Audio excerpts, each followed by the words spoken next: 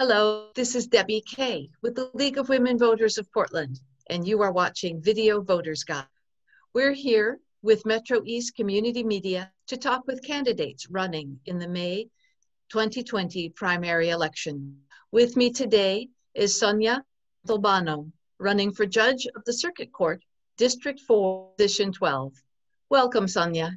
Thank you so much for having me. Delighted you could come. Let's get started.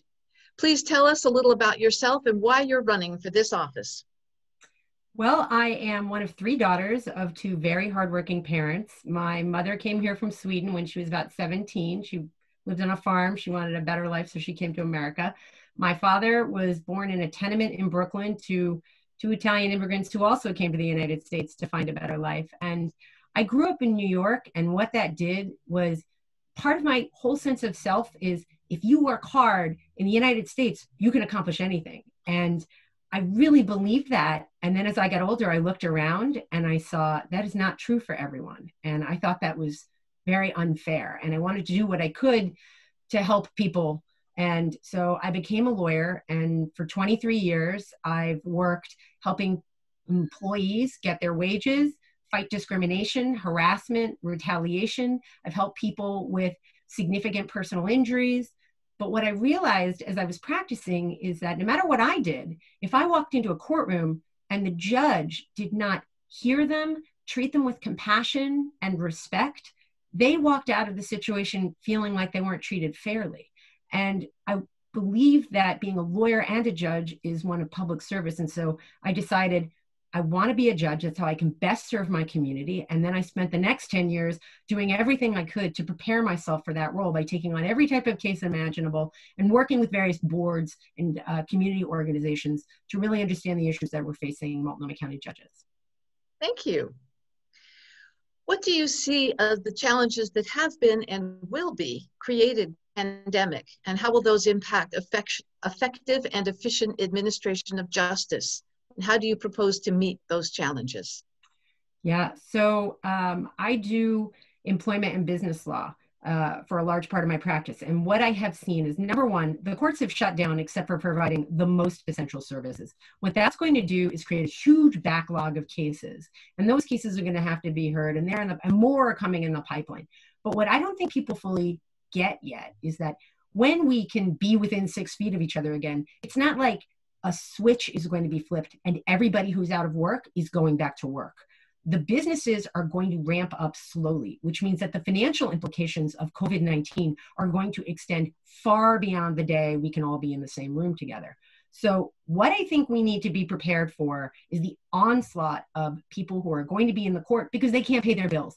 I think there's 3 things we can be doing now to be ready for that. Number one, the legislature and the local governments need to be doing whatever they can to extend deadlines for people to pay their bills.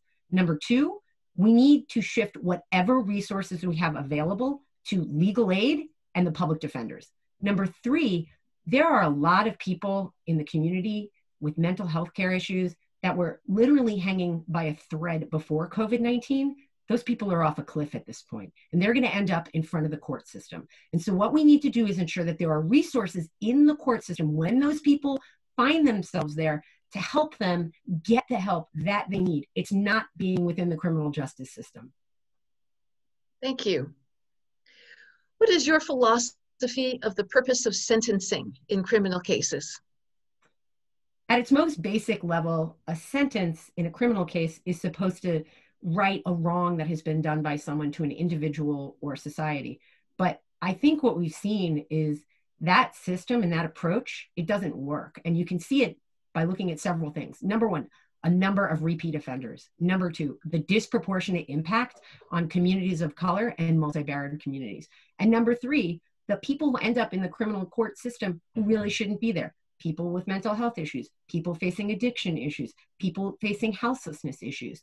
So what I learned, I was on the board of Southeast Works, this amazing organization in Southeast Portland. And what they do is they work with people while they're still in prison or jail, and they work with them outside, and they get them the resources, training, create support systems, and they put them in place so that when they get out, they won't make decisions or be forced to make the decisions that put them in the criminal justice system in the first place. And they have one of the best records in the country on this. What I would like to do is see a more holistic approach to sentencing. So if everyone is on board, you get both the person who has been harmed, the person who has committed the crime, the judges, the lawyers, and any other resources that can help those individuals, number one, come up with a solution or a resolution that the person who's been harmed feels is just, and number two, gives the person who's committed the crime resources, information, skills, training, so that they don't find themselves back in the criminal justice system once they're released. Thank you. How would you, as a trial court judge, seek to improve the administration of justice within your own courtroom? Yeah.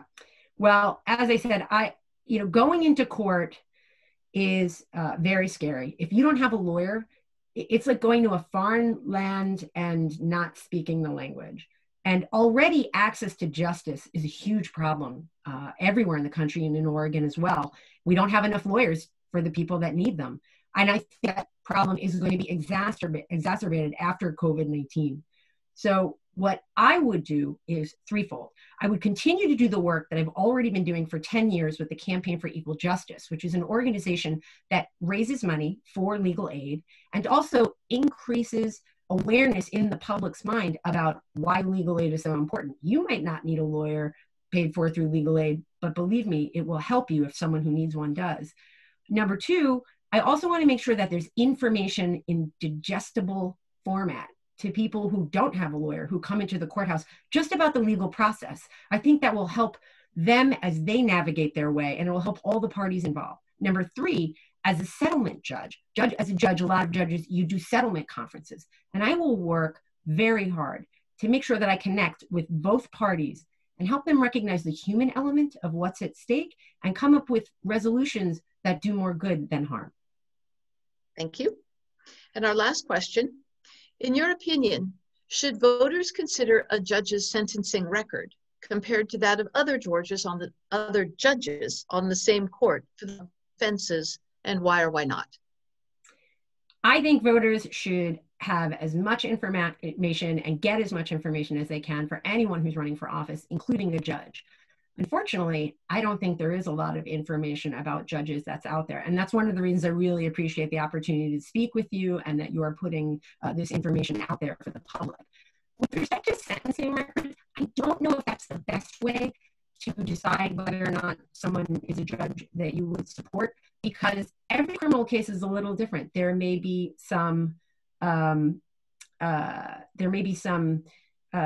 factors that are taken into account in one case that aren't in another case. And there also may be limits on the discretion that the judge can exercise. And so I think what you need to do is look at how does that judge approach sentencing in different cases. And as I said earlier, I believe that in places where it's appropriate to engage in restorative justice or take a holistic approach, let's go there and do that. That's the information I think people should be looking for. Thank you very much. You have about 20 seconds if there's one more thing you want to say.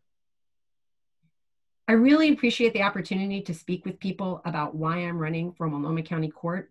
I hope that you visit my website, soniaforjudge.com. I have a Facebook page. Learn more about why I'm running. I'm honored to have more endorsements by any other sitting judges than any of my fellow candidates, and that really instills me with a lot of confidence that they believe I can do this job and I'm ready to do it. I'm going to hit the ground running, and I'm going to serve the people of Portland to the best of my ability. Thank you. Thank you. This has been Video Voters Guide. The primary election is Tuesday, May 19th. Please be an informed voter. Visit vote411.org to learn more about the candidates and races on your ballot and exercise your right to vote. Thank you for watching.